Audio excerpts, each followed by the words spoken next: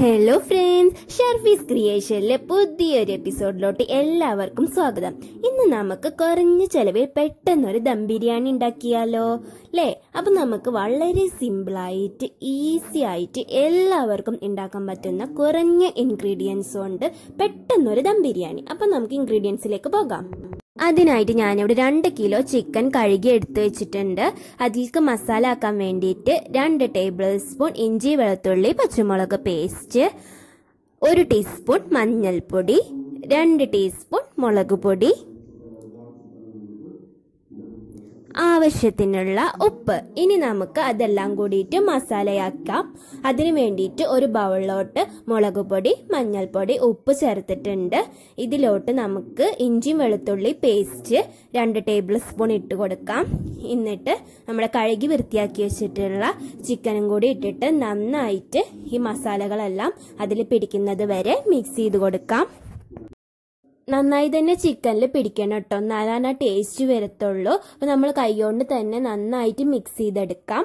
ഇപ്പം ഇതിവിടെ ഞാനിവിടെ നന്നായിട്ട് മിക്സ് ചെയ്തെടുത്ത് വെച്ചിട്ടുണ്ട്. ഇത് കുറഞ്ഞത് അരമണിക്കൂറെങ്കിലും റെസ്റ്റ് ചെയ്യാൻ വെക്കണം.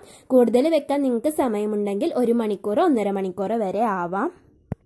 ഏകദേശം 1 മണിക്കൂർ കഴിഞ്ഞിട്ടുണ്ട്. ഇനി ഞാനൊരു അടുപ്പത്തൊരു ചട്ടി വെച്ചിട്ടുണ്ട്. അതിലോട്ട് നമ്മുടെ എണ്ണ ഒഴിച്ചു കൊടുത്തിട്ടുണ്ട്. ഒരു 1/4 കപ്പ് എണ്ണയാണ് ഞാനിവിടെ ഒഴിച്ചു കൊടുത്തിട്ടുള്ളൂ. കുറച്ച് എണ്ണയിലാണ് നമ്മൾ ഇത് പൊരിച്ചെടുക്കുന്നത്. അതിലോട്ട് നമ്മൾ മസാല ആക്കി വെച്ചിട്ടുള്ള ചിക്കൻ ഇട്ട് കൊടുക്കാം. നമ്മൾ കുറഞ്ഞ ചെലവിലല്ലേ ഉണ്ടാക്കുന്നത്, അപ്പോൾ നമ്മളൊക്കെ കുറച്ചാണ് നമ്മൾ എടുക്കുന്നുള്ളൂ.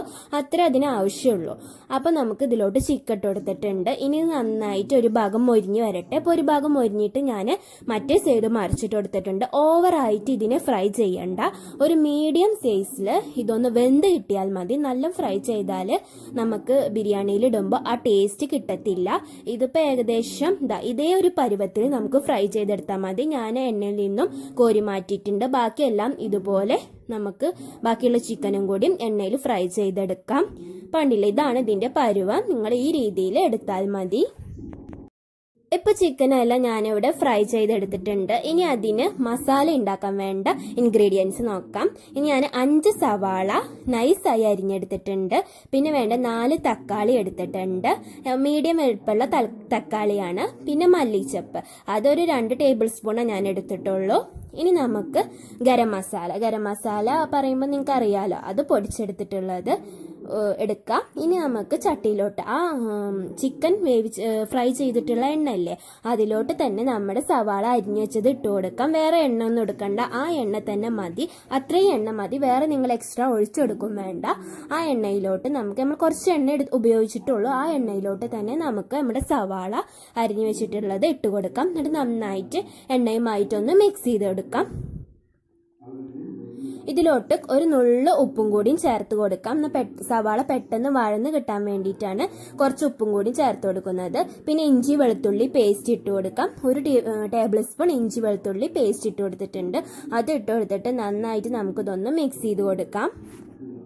ഇപ്പം ഏകദേശം ഉള്ളി ആയി വന്നിട്ടുണ്ട്. അപ്പം നമുക്കിതിലോട്ട് തക്കാളി അരിഞ്ഞു വെച്ചിട്ടുള്ളത് ചേർത്ത് കൊടുക്കാം. എന്നിട്ട് ഒന്നും കൂടി ഇതിനെ നന്നായിട്ട് മിക്സ് ചെയ്ത് കൊടുക്കാം. കണ്ടില്ലേ, ഇപ്പം ഇത് ഏകദേശം ഒരുവിധം എല്ലായിടത്തേക്കും വഴണ്ടി വന്നിട്ടുണ്ട് തക്കാളിയൊക്കെ. ഇനി നമുക്ക് ഇതിലോട്ട് പൊടികൾ ചേർത്ത് കൊടുക്കാം. 1 ടീസ്പൂൺ മല്ലിപ്പൊടി, മല്ലിപ്പൊടി വളരെ കുറച്ച് മതി. 1 ടീസ്പൂൺ മല്ലിപ്പൊടി, 2 ടീസ്പൂൺ മുളക് പൊടി, പിന്നെ വേണ്ടത് 1/2 ടീസ്പൂൺ മഞ്ഞൾപ്പൊടി. ഇതാണ് പൊടികളിൽ നമ്മൾ ചേർക്കുന്നുള്ളൂ. ഇത്രയും മതി. ഇനി നമുക്ക് ഇതെല്ലാം കൂടിയിട്ടൊന്ന് മിക്സ് ചെയ്യാം. പിന്നെ വേണ്ടത് 1 ടീസ്പൂൺ ഗരം മസാലപ്പൊടിയും കൂടിയും ചേർത്ത് കൊടുത്തോളൂ. നല്ലൊരു ഫ്ലേവർ കിട്ടും. ഇതെല്ലാം കൂടിയിട്ട് നന്നായിട്ട് മിക്സ് ചെയ്തെടുക്കാം. നമ്മൾ ആ ചിക്കൻ പൊരിച്ച എണ്ണയിൽ തന്നെ ഇങ്ങനെ ചെയ്യുന്നതുകൊണ്ടാണ് നമ്മുടെ ചട്ടിയുടെ അടിയിലൊക്കെ ആ ഒരു കളർ വന്നിരിക്കുന്നത്. പക്ഷെ അതൊരിക്കലും അടി പിടിക്കില്ല കേട്ടോ. നന്നായിട്ട് ഇളക്കി കൊടുത്താൽ മതി, ഒരു കുഴപ്പവും വരില്ല. അപ്പോൾ ഇത് നന്നായിട്ട് തന്നെ മിക്സ് ചെയ്ത് കൊടുക്കാം. ഇടയ്ക്കിടയ്ക്കൊന്ന് ഇളക്കി കൊടുത്താൽ മതി.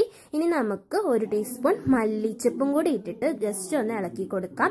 എന്നിട്ട് നമ്മളവിടെ ഫ്രൈ ചെയ്ത് വെച്ചിട്ടുള്ള ചിക്കൻ ഇല്ലേ, അതും കൂടി ചേർത്തിട്ട് നന്നായി മിക്സ് ചെയ്തിട്ട് നമുക്കിതിനെ ഫ്ലെയിം ഓഫ് ചെയ്തിട്ട് മാറ്റി വെക്കാം. ഇനി നമുക്ക് നമ്മുടെ ചോറ് വേവിക്കാനുള്ളത് നമുക്ക് തയ്യാറാക്കി വെക്കാം. അപ്പം ഇതവിടെ ഒരു സൈഡിൽ ഇരിക്കട്ടെ. ഇനി നമുക്ക് അരി വേവിച്ചെടുക്കാം. അതിനായിട്ട് ഒരു ചെമ്പിന്റെ 1/4 ഭാഗം ഞാൻ വെള്ളം എടുത്തിട്ടുണ്ട്. പിന്നെ നമുക്ക് ഞാനിവിടെ 1/4 കപ്പ് അരിയാണ് 1/4 കിലോ അരിയാണ് എടുത്തിരിക്കുന്നത്. അത് നന്നായി വാഷ് ചെയ്തെടുത്തിട്ടുണ്ട്. പിന്നെ ഒരു ക്യാരറ്റ് പറഞ്ഞാൽ ചെറിയൊരു ക്യാരറ്റാണ്, അത് ചെറിയ കഷ്ണങ്ങളായി നുറുക്കിയിട്ട് എടുത്ത് വെച്ചിട്ടുണ്ട്. ഇനി നമുക്ക് നമ്മുടെ വെള്ളം ഏകദേശം ഒരു തിളയ്ക്കാറായിട്ടുണ്ട്. അപ്പോൾ നമുക്ക് ഉപ്പ് ചേർത്ത് കൊടുക്കാം, ആവശ്യത്തിനുള്ള ഉപ്പ് ചേർത്ത് കൊടുക്കാം. പിന്നെ അതിലോട്ട് പട്ട, ഏലക്ക, ഗ്രാമ്പു, കുരുമുളക് ഇവ 4 കൂടിയിട്ട് നന്നായി ചേർത്തു തിളക്കാൻ പോകുന്ന വെള്ളത്തിലേക്ക് ഇട്ട് കൊടുക്കാം. പിന്നെ പെരിഞ്ചീരകം ഒരു 2 ടീസ്പൂൺ ഇട്ടെടുത്തോളൂ. ഇതെല്ലാം കൂടിയിട്ട് ആ വെള്ളത്തിൽ നന്നായി തിളച്ചു വരട്ടെ. തിളക്കുമ്പോൾ നമുക്ക് ഇതിലോട്ട് അരി ചേർത്ത് കൊടുക്കാം. 1 മിനിറ്റ് ഒക്കെ തിളച്ച് വന്നിട്ടുണ്ട്. അപ്പം നമുക്ക് ഇതിലോട്ട് വാഷ് ചെയ്ത് വെച്ചിട്ടുള്ള അരി ഇട്ട് കൊടുക്കാം. അരി ഇട്ട് കൊടുത്തിട്ട് ഒരു 2 മിനിറ്റ് കഴിഞ്ഞിട്ട് നമ്മളവിടെ നേരത്തെ ചെറുതാക്കി അരിഞ്ഞു വെച്ചിട്ടില്ല ക്യാരറ്റ്, അത് ചേർത്ത് കൊടുക്കാം. അരിയുടെ ഒപ്പം തന്നെ ചേർക്കണ്ട, ഒരു 2 മിനിറ്റ് കഴിഞ്ഞിട്ട് ചേർത്താൽ മതി. ഇപ്പോൾ ഏകദേശം ഇതൊരു 15 മിനിറ്റ് കഴിഞ്ഞിട്ടുണ്ട്. അരിയെല്ലാം നന്നായി വെന്ത് വന്നിട്ടുണ്ട്. ഏകദേശം ഒരു 1/4 വേവ് മതി. അപ്പം തന്നെ നമുക്കിതിനെ ഊറ്റിയെടുക്കാം. ഞാനിവിടെ ഒരു മുറത്തിലോട്ടാണ് ഇതിനെ ഊറ്റിയിടുന്നത്. കാരണം അടിയിലോട്ട് ഊറ്റിയിടുമ്പോൾ അതിന്റെ വെള്ളം അടിയിലോട്ട് പാത്രത്തിലോട്ട് പോയിക്കോട്ടെ. പെട്ടെന്ന് നമുക്ക് പണി തീരാൻ വേണ്ടിയിട്ടാണ് ഇങ്ങനെ ചെയ്യുന്നത്. നിങ്ങളൊരു ഓട്ടുള്ള അരിപ്പക്കൊട്ടുണ്ടാവും, വാരക്കൊട്ടുണ്ടാവും, അങ്ങനെയുള്ളതൊക്കെ ഊറ്റിയിട്ടാലും മതി. അപ്പോൾ നമ്മുടെ ചോറിൽ ഒട്ടും വെള്ളം ഇല്ലാണ്ട് നമുക്ക് കിട്ടും. അപ്പം നമ്മുടെ ചോറ് ഇവിടെ റെഡി ആയി കഴിഞ്ഞു. അപ്പൊ ഇനി നമുക്ക് ഇതിനെ ദം ചെയ്യണ്ടേ. അപ്പൊ ദം ചെയ്യാനുള്ള പരിപാടി നോക്കാം. ദം ചെയ്യാനായിട്ട് ഞാനിവിടെ ഒരു പഴയ ഫ്രൈ പാനിന്റെ മുകളിൽ നമ്മൾ ദം ചെയ്യാനുള്ള ചെമ്പട്ടി ഇവിടെ റെഡിയാക്കി വെച്ചിട്ടുണ്ട്. ഇനി അതിലോട്ട് ഒന്ന് ചൂടായി വരട്ടെ. ചൂടായി വരുമ്പോൾ അതിലോട്ട് നമുക്ക് 2 ടേബിൾ സ്പൂൺ നെയ്യ് ഒഴിച്ചു കൊടുക്കണം. ഞാനിവിടെ മിൽമയുടെ നെയ്യാണ് യൂസ് ചെയ്യുന്നത്. ഏത് നെയ്യ് വേണമെങ്കിലും എടുക്കാം, ഡാൽഡ വേണമെങ്കിലും യൂസ് ചെയ്യാം, കുഴപ്പമില്ല. ഹോം മെയ്ഡ് ഗീ ആണെങ്കിലും കുഴപ്പമില്ല. അപ്പം ഞാനിവിടെ 2 ടേബിൾ സ്പൂൺ നെയ്യ് ഒഴിച്ചു കൊടുത്തിട്ടുണ്ട്. ഇനി നമുക്ക് അതിലോട്ട് ഗരം മസാല ഇല്ലേ, ഒരു നുള്ളു ഗരം മസാലയുടെ പൊടിയും പിന്നെ വേണമെന്നുണ്ടെങ്കിൽ കുറച്ച് മല്ലിച്ചപ്പും ആവശ്യമുണ്ടെങ്കിൽ മതി. ഞാനൊരു ടീസ്പൂണൊന്നുമില്ല, ഒരു നുള്ള മല്ലിച്ചപ്പ് ഇട്ടിട്ടുണ്ട്. അതുപോലെ തന്നെ കുറച്ച് ഗരം മസാല ഇട്ടിട്ടുണ്ട്. ഇനി നമുക്ക് നമ്മുടെ ചോറ് വേവിച്ച് വെച്ചിട്ടുള്ള ചോറ് ഇതിലോട്ട് ഇട്ട് കൊടുക്കാം. ഏകദേശം ഒരു 1/4 ഭാഗം ചോറ് ഇട്ടാൽ മതി. മുകൾക്ക് നമുക്ക് ഇറച്ചിടാനുള്ളതാണ്.